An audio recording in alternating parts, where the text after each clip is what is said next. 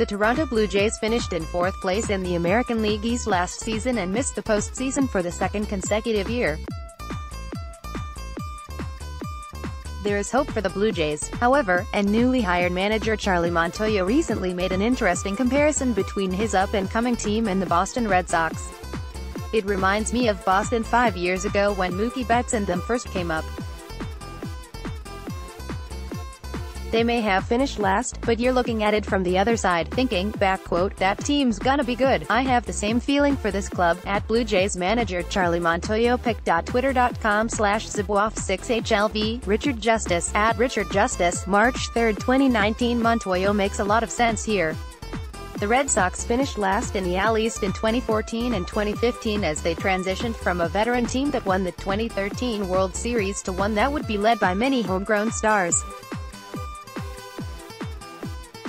Mookie Betts, Andrew Benintendi, Rafael Devers, Xander Bogaerts and Jackie Bradley Jr. made huge strides in 2014, 2015, 2016 and 2017 before ultimately playing key roles in Boston, returning to the World Series and beating the Los Angeles Dodgers last October. The Blue Jays are hoping for a similar ascent with their own collection of elite young talent, headlined by third baseman Vladimir Guerrero Jr., widely considered the best prospect in baseball. Guerrero and shortstop Bo Bichette are top 10 prospects, and catcher Danny Jansen also is highly rated. Toronto isn't likely to compete for a playoff spot in 2019, but that shouldn't be the goal. The most important tasks for the Blue Jays are doing everything possible to help their best young players improve and lay a strong foundation for future success. The talent is there, now it's time to develop it. Click here to download the new My Teams app by NBC Sports. Receive comprehensive coverage of your teams and stream the Celtics easily on your device. Don't expect David Ortiz to pull a Jason Witten. The veteran tight end spent the 2018 NFL season as part of ESPN's Monday Night Football broadcast, but he recently decided to return to football and rejoin the Dallas Cowboys. David Ortiz arrived to spring training in Florida this past week and was asked about copying Witten and unretiring, and the Boston Red Sox legend gave a simple response. Check out his answer in the video below. Is David Ortiz considering pulling a Jason Witten? pic.twitter.com/inkbound9urge7, Chris Mason, at @byChrisMason, March 2, 2019. This certainly was the expected answer from Ortiz, who no doubt is enjoying retirement after a Hall of Fame caliber career that saw him win 3 World Series with the Red Sox and hit 541 home runs. Despite no longer being on the team, Ortiz does make an effort to be around the club at different points throughout the year, and he's very optimistic about the 2019 squad's chances of repeating as World Series champions.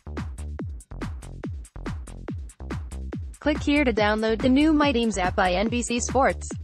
Receive comprehensive coverage of your teams and stream the Celtics easily on your device. Craig Kimbrell is still unsigned on the MLB's free agent market, with spring training well underway for all 30 teams, but there are a few potential landing spots for the 30-year-old relief pitcher ahead of the 2019 season. The former Boston Red Sox closer is drawing interest from 2 National League East teams, per The Athletic's Ken Rosenthal. But the Nets, according to Major League sources, maintain interest in signing free agent closer Craig Kimbrell, a move that would cap off their efforts to construct a powerhouse bullpen and further escalate the competition in the NL East.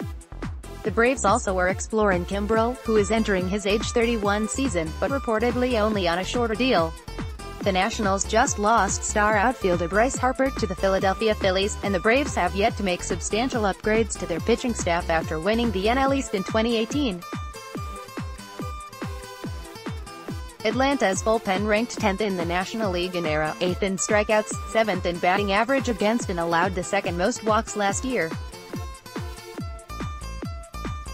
Kimbrell would give them a veteran presence at the back end of the bullpen with valuable playoff experience. Washington's bullpen was fairly average statistically in 2018, too, and certainly could use someone like Kimbrell to close games in what should be a very competitive NL East this season. The Minnesota Twins are another team to watch in the Kimbrell market, as they reportedly have stayed in touch with his agent.